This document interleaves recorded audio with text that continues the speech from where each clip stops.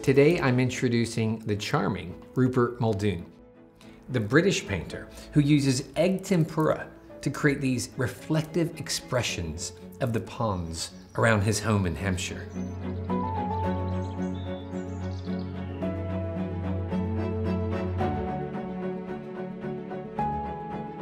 My name is Rupert and this is my studio barn, which is also where I hang my paintings once they're finished.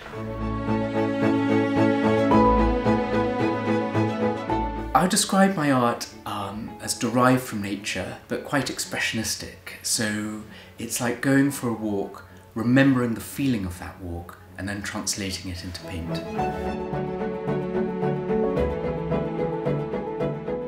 I arrived at egg tempera, which is a really ancient medium that predates oil painting. After a show of oil paintings, it seemed so dark and heavy.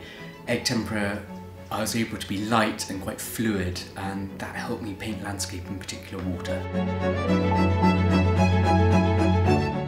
3 influences. That's Gerhard Richter, his process-driven paintings, where he takes a big squeegee and pulls it down, and out of that appears a landscape of sort. The other painter is Klimt, who actually paints the most beautiful landscapes, almost pointillism.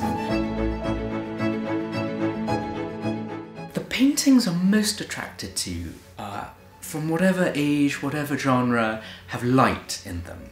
And I've always wanted to capture light, whatever I paint. And choosing landscape, trees, leaves, water in particular, to try and paint that is what really influenced me. Rupert's process is really fascinating. So he'll capture this moment in nature, right? Like a momentary reflection on his pond. And his painting will become a large-scale interpretation of that moment of serenity. Now, egg tempera is a fast drying medium. So it requires layers and layers of paint, months to create a finished piece. And Rupert himself is someone who just emanates this regal calm. So you have these evanescent moments expressed in this soothing but ancient technique. It's very powerful.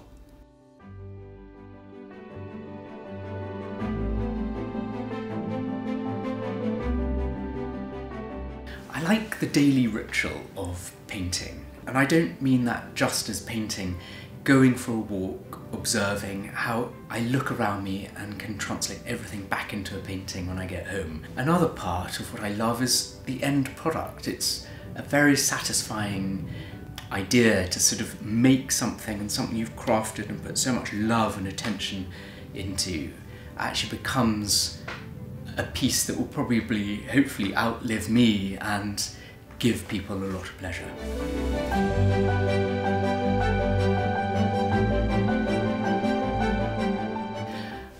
For a younger artist, I would just say keep going. If you are passionate about what you do, perseverance is everything, and the more you explore what you're interested in, I think the better you become.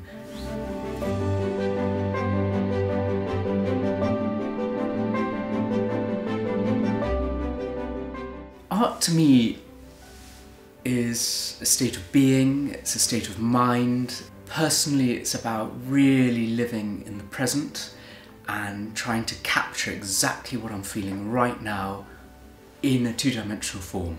Art is, or painting, is really part of who I am, what I am, and as I grow older it becomes more so. There are certain sacrifices you make to do it. It takes up a lot of time, effort, energy. You say no to other opportunities. You choose to be an artist.